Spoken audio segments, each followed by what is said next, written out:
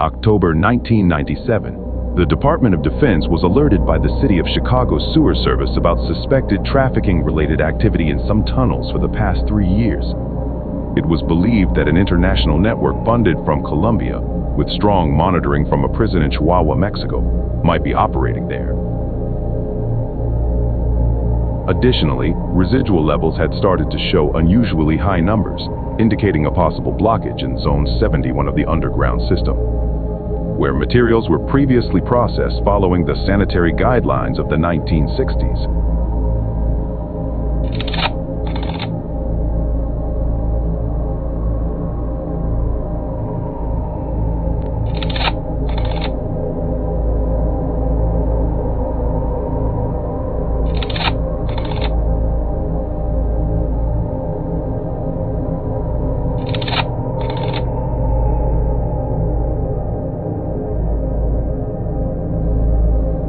After the alert, the Department of Defense formed an extraordinary committee, given the conditions that had been under study since a report from the Wyoming State Police warned of a possible plague with characteristics unknown to science.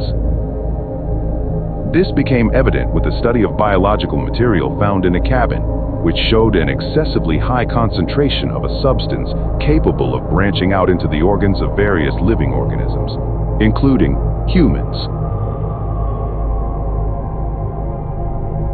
The committee decided to send a specialized military team to investigate the deepest sewers in Chicago, as the main danger at that time was the potential spread of a disease that could infect some rivers.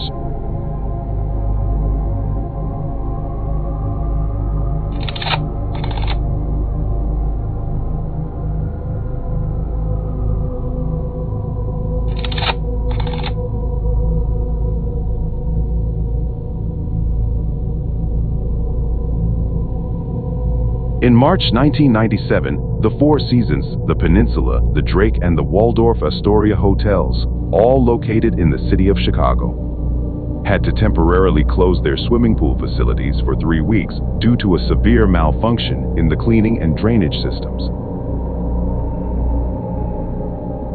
This drew significant attention due to the simultaneous occurrence of these events and the similarity in the substances found floating in the pools.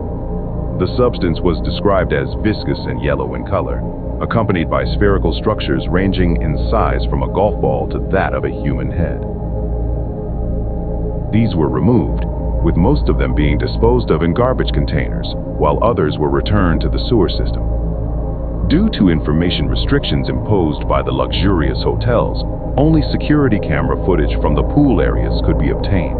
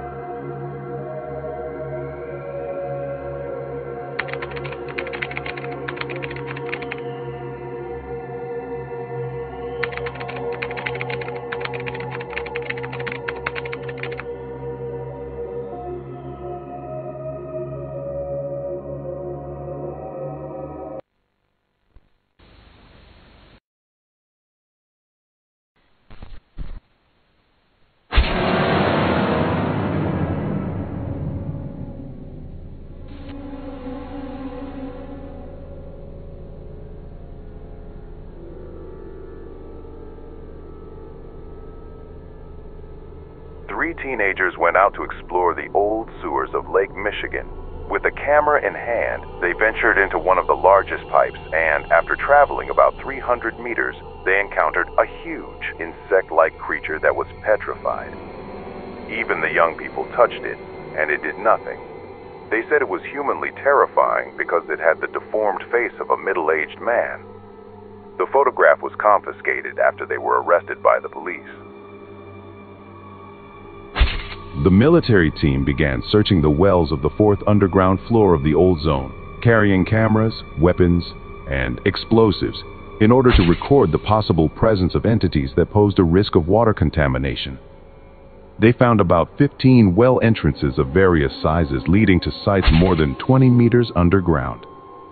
The old wells had been designed according to the 1960s schematics to isolate certain substances that could emit toxic gases. However, throughout history, nothing more than mold and small bacteria had accumulated, posing no risk to the surface. In the wells that reached a depth of 30 meters, they found remains of unexplainable material whose movement resembled that of strange larvae and pulsating organic tissues organized in extensive networks of mucus. Some impossible-sized eggs, which couldn't be attributed to birds or worms, began to appear in the deeper wells.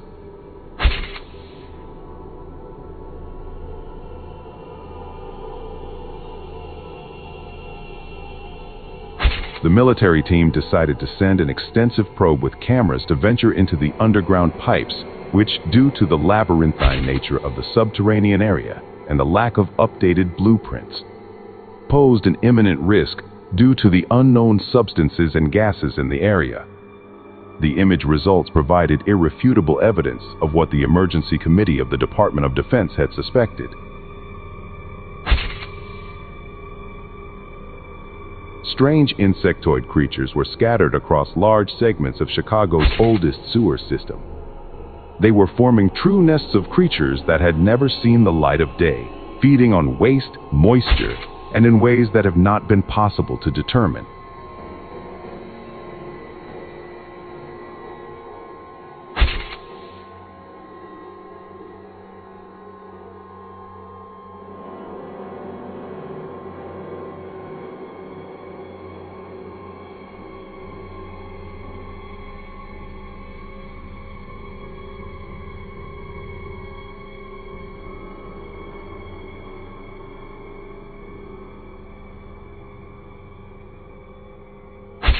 The following records revealed the presence of hyperdeveloped creatures inhabiting the tunnels. Contact with these creatures was mostly through probes with cameras, although on some occasions. The military team came face to face with the mutant insects. They were mostly described as moths, with an excessive level of development, possibly altered by some substance that radically modified their phenotypic structure. They could have been the result of an unreported nuclear disaster to the relevant authorities. However, agents were investigating rare sightings in the skies off the western coast of the American continent, where some people reported witnessing inexplicable creatures flying over farms during plague seasons. The testimonies always pointed to insects larger than normal, which seemed to lead others, including some tractor caravans.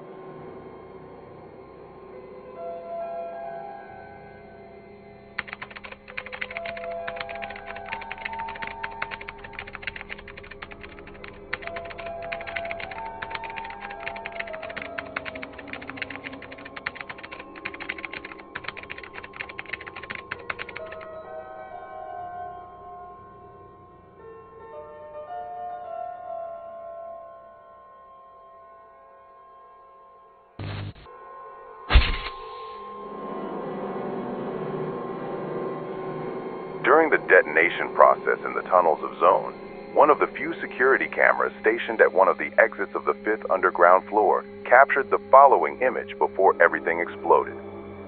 And the recording was lost. It was a shadowy figure that was walking very slowly through the wastewater in the opposite direction of the explosions. Its appearance, similar to that of a human, raised the question of whether a member of the military team had become trapped in one of these passageways.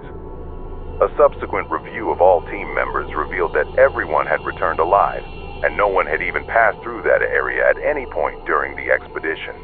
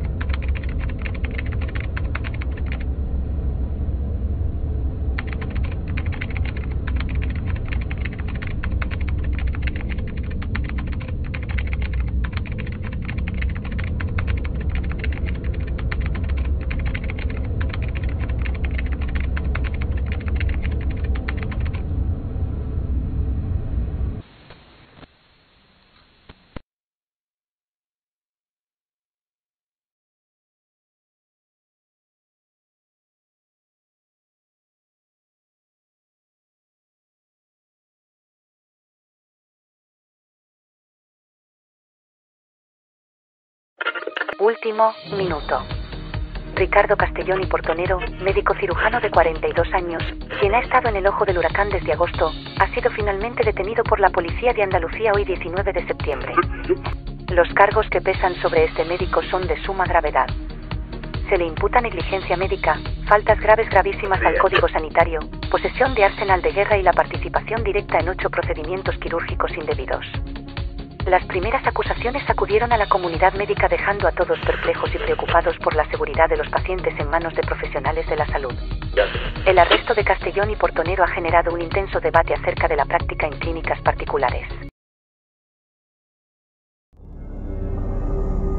The following story takes us back to the late 1990s in the region of Andalusia, Spain.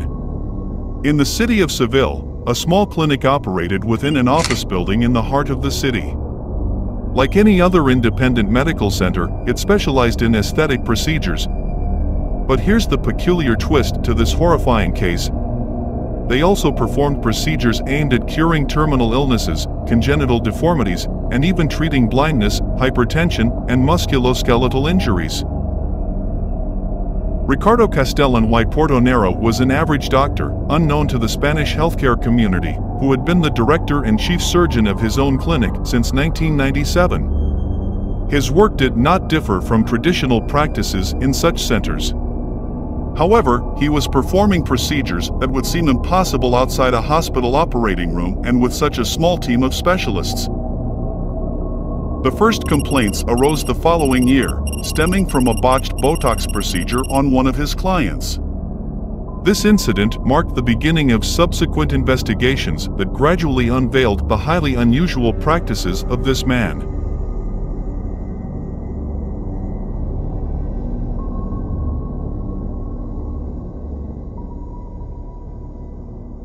Yo no sé lo que me hizo ese hombre. A mí el doctor de toda la vida me dijo que tenía un tumor en la cabeza. Algo imposible de operar y de tratar. Las esperanzas eran mínimas. Así que mi Paquita, mi sobrina, me llevó a este doctor que atendía en el centro de Sevilla. Él me prometió curarme. Yo al comienzo no le creí nada, pero era eso o simplemente despedirme de la vida. A las semanas después de la operación, el doctor Ricardo me dijo que estaba en perfecto estado, que el tumor se había ido. Incluso me mostró unas radiografías. Ahí sí que le creí. El problema fue que, 6 meses después, comencé a perder la sensibilidad en mis pies. Luego las piernas, hasta que no pude caminar más. Al año no podía mover mi cuerpo desde el cuello hacia abajo. Cuando decidí volver a los doctores del hospital, estaban tremendamente sorprendidos porque el tumor efectivamente había desaparecido, pero encontraron algo inexplicable en mi cuello, junto a mi médula espinal. Era un parásito, no recuerdo el nombre, es algo complicado. Me dijeron que eso se estaba alimentando de mi médula y mi columna por su cuerpo. Y esa cosa era la que había eliminado mi tumor, comiéndoselo y creciendo gracias a eso. Intentaron preparar una cirugía de emergencia cuando se enteraron, pero era demasiado arriesgado. En este momento estamos esperando a un médico alemán que puede abordar este caso en un par de meses más. On September 19, 2003, along with the arrest of Castian E. Portonero, the police raided his private clinic in Seville. A couple of nurses and a secretary were also arrested on allegations of complicity in the doctor's crimes. Inside, all documents, patient records, as well as the legal clinic registration records, financial documents, and surgical implements were confiscated. The forensic team searched the office and discovered a series of extremely bizarre things they would have never expected to find in a private clinic. What initially started as an investigation into malpractice turned into the examination of a case incomprehensible to science. In a couple of storage rooms, several transparent containers were found, filled with a dark yellowish liquid, some containing strange rigid figures inside. Both on tables and on the floor, there were limbs from an unidentified animal, possibly an invertebrate. These were extremely large and elongated for a normal creature. Moreover, they appeared to have been removed no more than a couple of days ago, so they had not undergone a significant decomposition process. In other rooms used as operating theaters, there were larger containers that held enormous larvae of some mutant moth species. Inside, you could still observe certain reflex movements upon exposure to light and noise. These containers weighed between 20 to 30 kilograms. When they were removed from the building, strange shrieks were emitted by these larvae.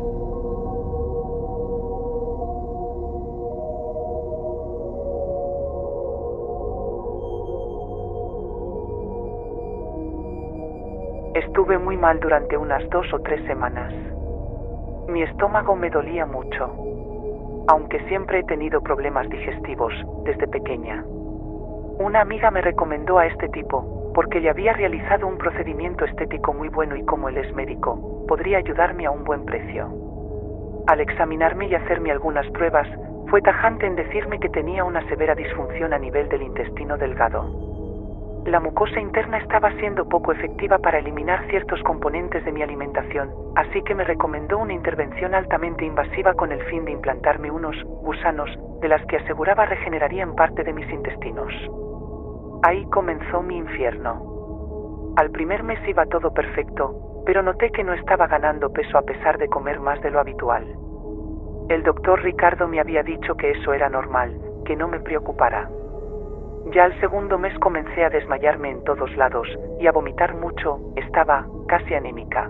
Sentí un bulto entre el abdomen y el cuello muy ligero, que con los días empezó a crecer hasta que ya no resistí más. Me dieron horribles punzadas en el pecho y mi condición de salud era horrible. Me llevaron de urgencia al hospital, donde me realizaron un escaneo con rayos X y encontraron esta asquerosidad dentro de mí. Tuvieron que realizarme una cirugía de urgencia. Me encontraron una enorme larva de casi 15 centímetros de largo rodeando mi corazón y fusionándose con parte de mi pulmón derecho. Tardé 1 año en lograr la primera etapa de mi rehabilitación. Ese médico está loco.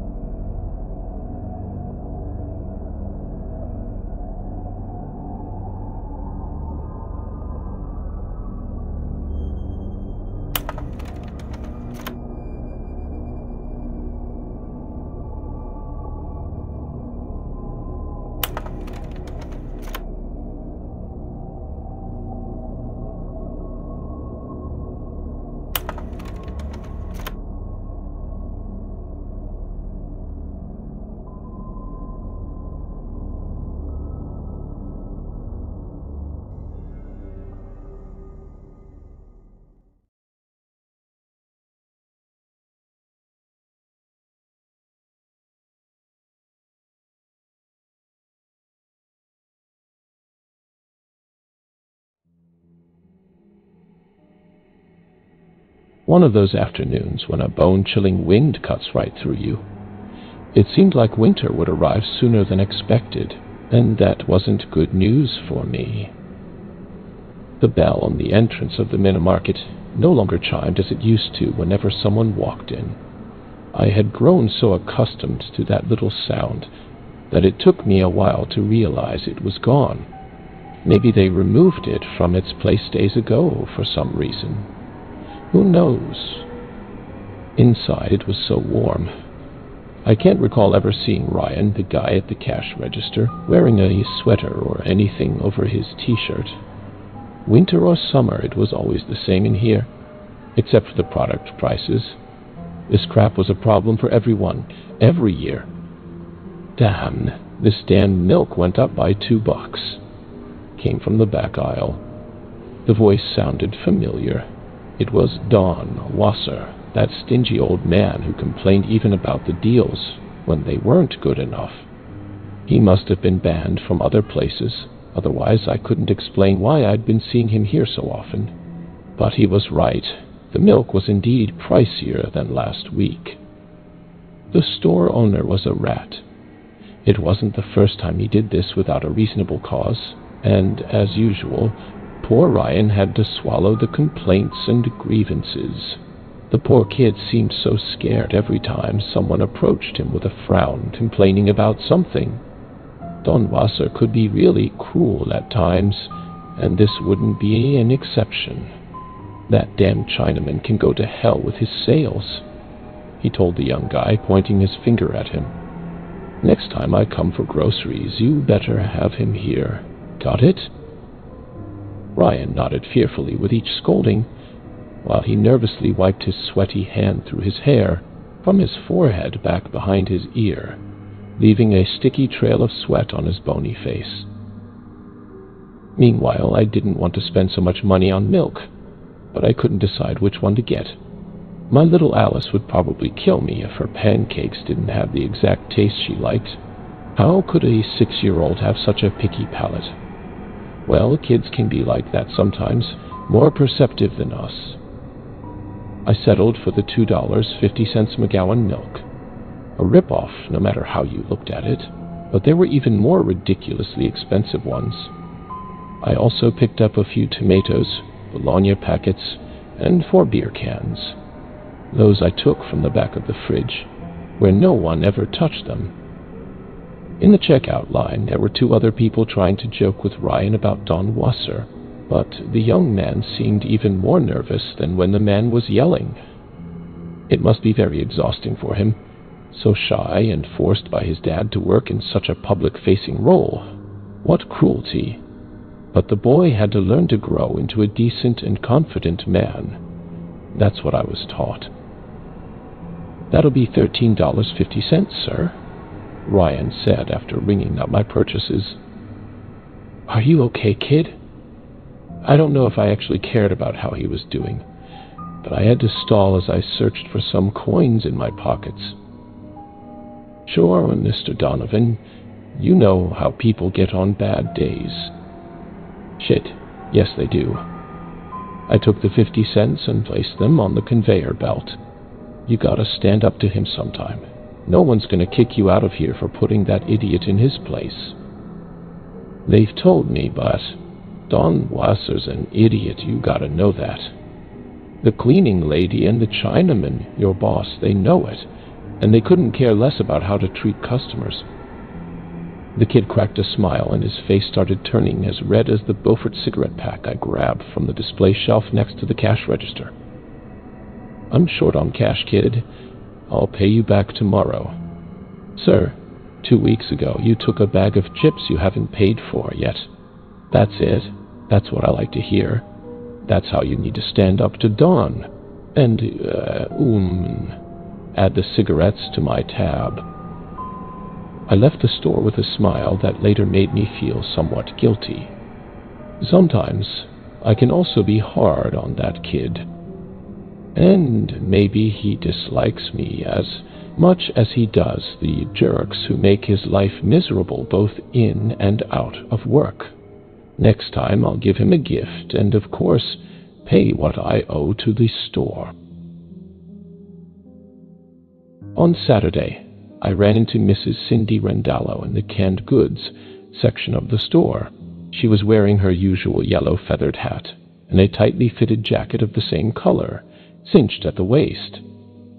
I don't know what she was aiming for, dressing like a teenager if she couldn't even leave those extravagant 18th century hats at home. Perhaps no one had told her yet how ridiculous she looked, not even the pair of neighbors on her floor, who, as uninterested in the world as they were, I doubt could overlook such a spectacle. "Excuse me, Mr. Donovan, would you be so kind as to reach me those cans of strawberries?" Canned strawberries? For a moment, I thought I had said that out loud. "Here you go. Thank you so much." "Have you ever thought about buying them fresh? I mean, with all the preservatives and plastic in processed food." "Oh, goodness," she sighed. "The sugar. It's the sugar, Mr. Donovan. Addictions are not very accommodating to our poor taste buds. Do you still smoke?" I nodded silently. "Then you'll understand. Ask yourself." She was right, and it was unfair. Cigarettes were giving me constant coughing fits and hellish phlegm.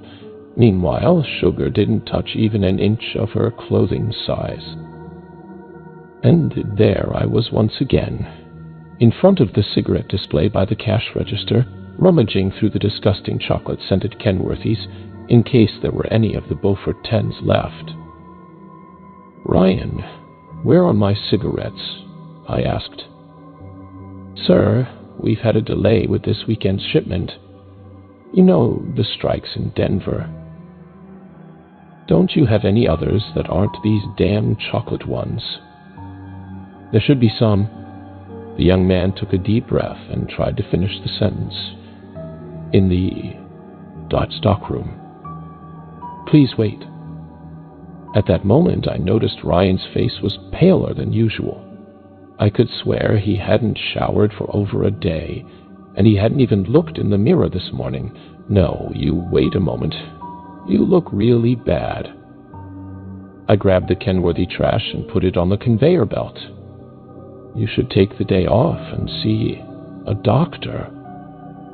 "It's allergies, I think. The change of seasons does this to me every year."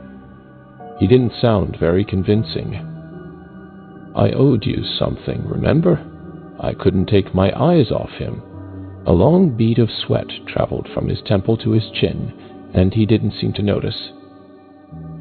"It's $5, and this would be another $5. "Thank you. Let me mark it off the list." He wasn't even looking at the notebook. His eyes were glued toward the soda machine behind me. Without hesitation, I took my cell phone out of my pocket and dialed emergency services. "Ryan, you look really bad. I'm calling an ambulance." Suddenly, I felt his hand, the warmth of his palm gripping my arm. "Don't do it. It's allergies, like I said. Please, don't insist." His voice wasn't its usual self. It sounded more like a hoarse, raspy whisper, even monotone. When I turned to look at his face again, I noticed he had chapped lips, and he couldn't stop licking them persistently. "All right, I won't call anyone." I walked toward the exit with my heart in my hands. That kid had given me a scare that cut deep into my core and remained there, chilling my body from the inside. The strength in his hands beastly. He was just a scrawny 20-something, wasting his youth in a job more dehumanizing than anything. Everyone commented on that, about him and his boss. A jerk. The next day, before heading to the store for some sodas, I told my wife, Clarice, about the stupid dream I had the night before. It was that idiot Don Wasser. But picture him turned into a little fly. I don't know why that made me laugh so much when I started telling her. He came all the way over here to the dining room and started singing that song you like so much. What's it called again? "Fly It to Me." Yes, that's the one. That was a catchy song. I can't deny that, although she took it more seriously than I did. Maybe that's why in my dreams, a fly as fat and ugly as Don Wasser was singing it. This time the bell rang again when I opened the store door. I noticed it right away, just like Ryan noticed my presence. "Mr. Donovan, good morning." The kid looked like new. Some color had returned to his face, and he didn't have that lost look he had the day before. "Hey, kid, you look better. What happened to you yesterday?" "I told you, it was allergies, anaphylaxis." Did he say anaphylaxis? He was close to dying, and I didn't call the damn ambulance. "Excuse me, what did you say?" "Anaphylaxis, an allergic reaction. You know, your skin turns all red and you can't breathe properly. Yesterday, you told me you didn't need to go to the hospital." I was so baffled by his response that I didn't realize I was still holding the entrance door, blocking a man who wanted to come in. "Yes, I'm sorry. I was really sick. I don't remember much about what happened yesterday." I noticed a lump under his t-shirt around his shoulder, close to his armpit. I approached to ask a few more questions. The doorbell tinkled again. "What about your arm?" "I already told you, sir." He smiled at me. He smiled as if nothing had happened. "It's the allergy. I had some treatments done because my skin had started to... Well, I'm not sure you'd want to hear those graphic details." "I understand. Spare me the graphic descriptions." Ryan was so calm and in such a good mood. I had never seen him this cheerful, not even once. I walked over to the cigarette shelf to look for my Beauforts, trying not to dwell on the fact that the kid could have died because of me. It didn't matter anymore. He was okay. And maybe due to the allergic crisis, he lost his mind and didn't hold me responsible for anything. Unfortunately for me, I didn't find my Beauforts among the rest of the packs. I turned my gaze back to Ryan to ask him about the stock again, but then I noticed something that grabbed my attention again. "There, you've got something there." I pointed at the lower edge of my right eye with my pinky. I know some blood vessels in my eye burst from increased pressure. He kept that indifferent smile on his face. "But I can still see it, sir." I didn't want to ask any more questions, because truthfully, I didn't want to see that inked eye of his again. Blood has always given me the creeps. 3 days later, I had to go to another store to get my Beauforts. My dear, lifelong neighbor's shop was closed, and the bell wouldn't ring again for at least 4 or 5 more days. Closed for mourning. The Lee family mourns the tragic passing of their wife. That's what the small note on the door said. A horrific moment for the owner. I thought about my daughter, about Clarice. I pulled a cigarette out of my pocket and returned home, thinking about them and how much I loved them.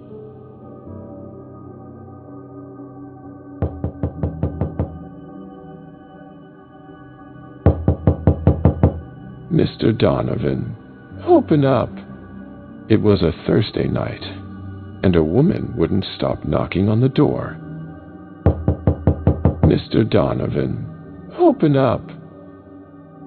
"One moment, please. I heard you. My daughter is sleeping. There's no need for all this commotion." The woman didn't stop until I reached the entrance, and I saw her with trembling arms, breathing heavily. She was wearing a somewhat worn-out purple robe from times gone by, and was barefoot. "Mrs. Clark, what's wrong?" "That kid. The police are surrounding the store, and you have to come down and see. He's going to kill them." It was hard to make out what she was saying. She was taking bigger and bigger gasps with each word. try to calm down and explain the situation to me again.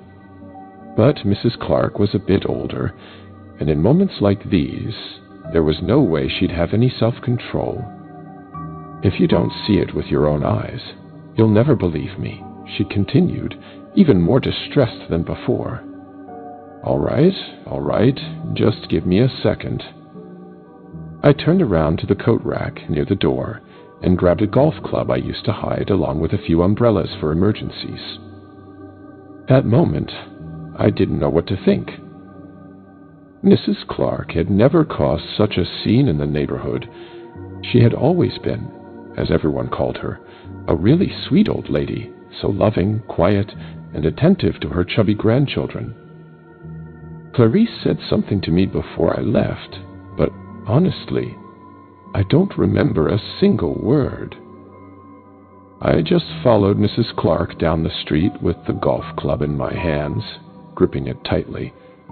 If I had to beat up a thief, I wouldn't hesitate. The emergency flashing lights of police cars had filled the next block with red and blue hues, and a few officers were guarding the area behind the police tape surrounding Mr. Lee's store. A few neighbors had gathered behind the tape, peeking at the massive security display.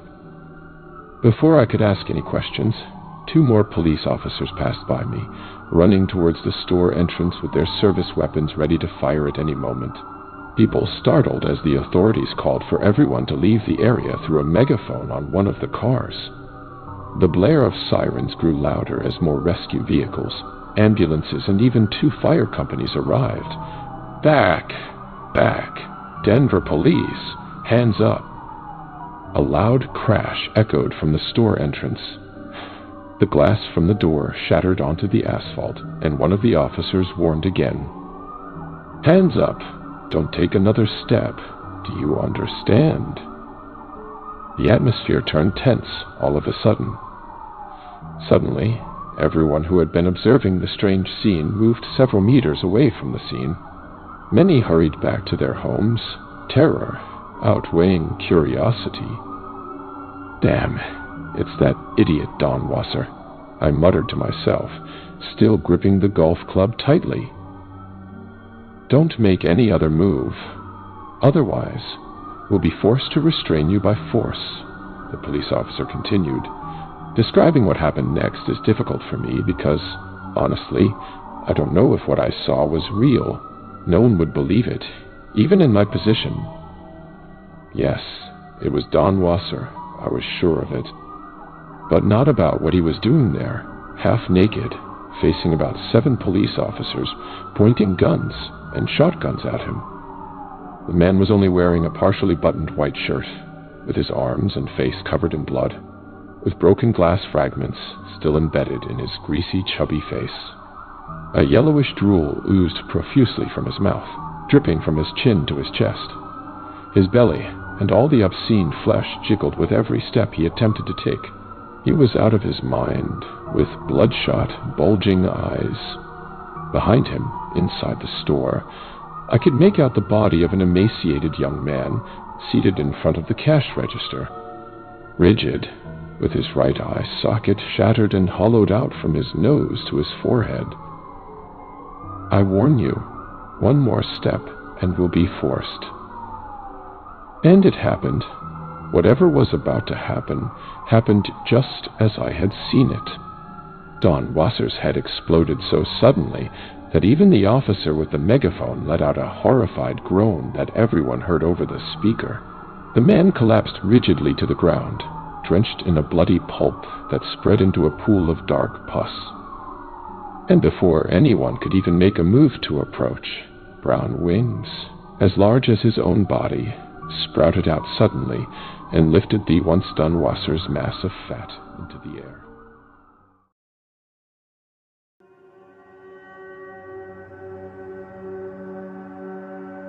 While in the countries of the Northern Hemisphere, New Year celebrations unfold in long nights, streets adorned with tender decorations and recurring snowstorms.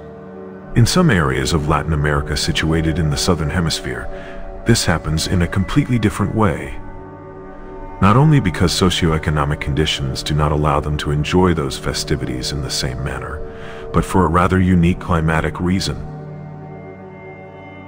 Due to the intense heat and the specific conditions of the desert that stretches across northern Chile and Peru from the extensive Andes mountain range. During late December and early January, strange creatures descend to the villages to deposit their eggs on the roofs of small houses.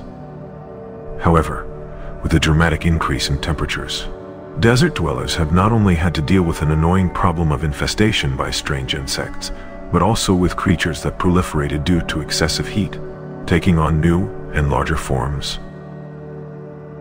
The locals call these insectoid creatures donguias, which take on different types of forms.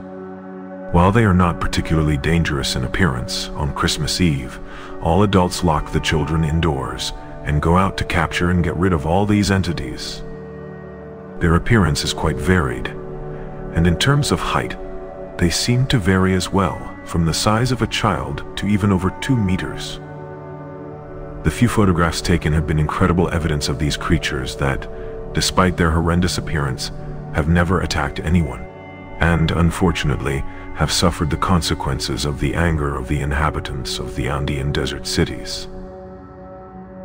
While the inhabitants of the Chilean-Peruvian desert had no idea where these creatures came from, they saw it as a necessity to go after them to prevent them from continuing to reproduce in the midst of these villages.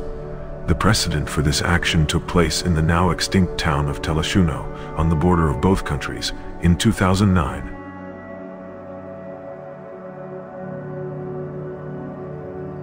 We've been living with these critters our whole lives. You go to the caves up in the mountains, and you always run into them. These bugs are harmless, buddy. Down there, they just beat them with sticks and don't understand the importance of these beautiful creatures we have in the mountains. We hope one day to become like them and be one with nature. We hope the chrysalis takes all of us, and that way we'll live in nature as it has always been.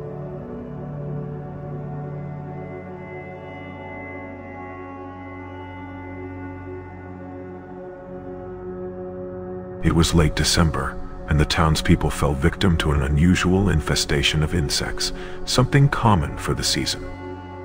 But this time, after a shocking heat wave, the offspring left on roofs began to grow disproportionately in less than a week. Those pupae hanging from roofs, walls, and even trees alerted the entire population, who in a futile attempt tried to exterminate them. Unfortunately, it was already too late. Due to their weight, they brought down a considerable number of homes. And the use of industrial pesticides was so extensive that families had no choice but to abandon the town, with a clear warning not to allow these strange creatures to infest their homes any further.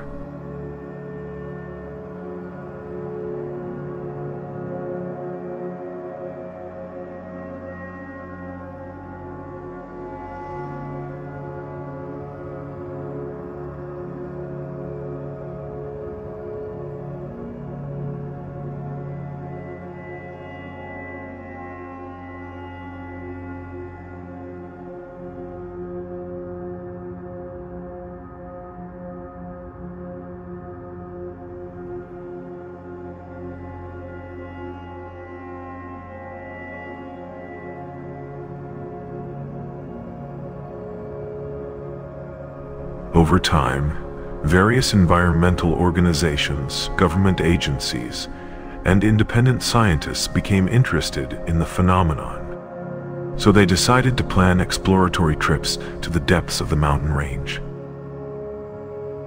Together with high mountain military specialists and local residents familiar with the area, they ventured into the rocky terrain.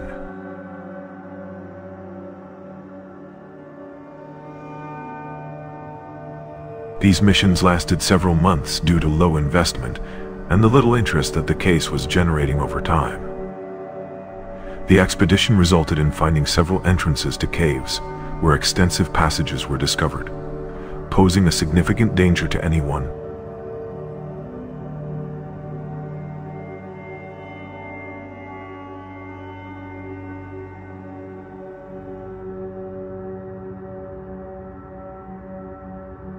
Inside, they found a few unknown animal species, and quite peculiar biomes hidden among the gigantic mountains.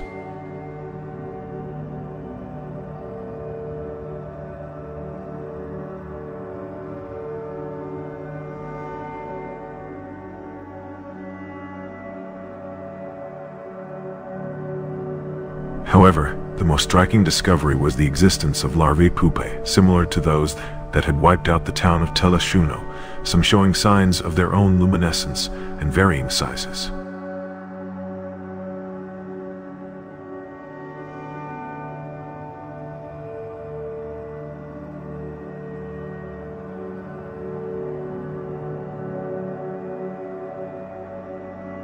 Due to a lack of funding, these creatures could not be properly studied, and to this day, no serious attempt has been made to search for them.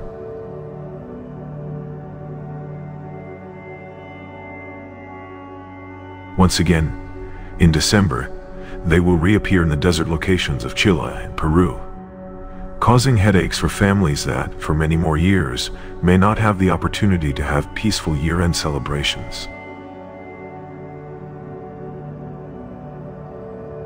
We need these perfect creatures to live. They provide us with food, security, everything that we are unable to produce. Someday, this mountain will erupt, and the world will see what we're made of. We'll implant ourselves all over the land and return to our original form. That's how it will be, and that's how we'll strive to bring it about in the best way possible, all in due time.